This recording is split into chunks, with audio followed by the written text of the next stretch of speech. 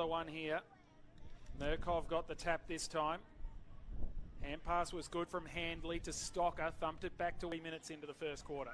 So Stocker's going to try and bring it back in. And he's going to continue with the long and wide option.